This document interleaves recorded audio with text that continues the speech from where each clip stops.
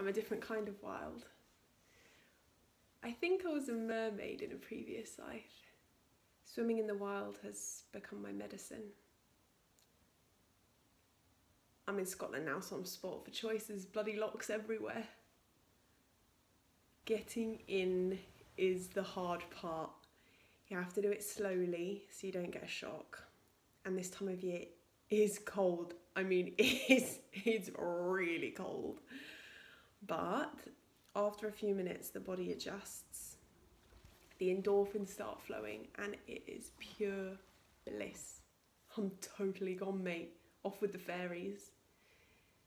If I've had a hard day, if I'm feeling sad, I'll go to the lake and it washes everything away. I come back brand new.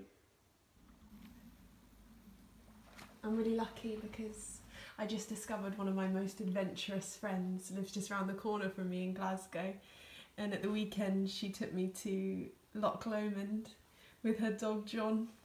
A dog and a lake. That's it. That's the dream. I don't need anything else.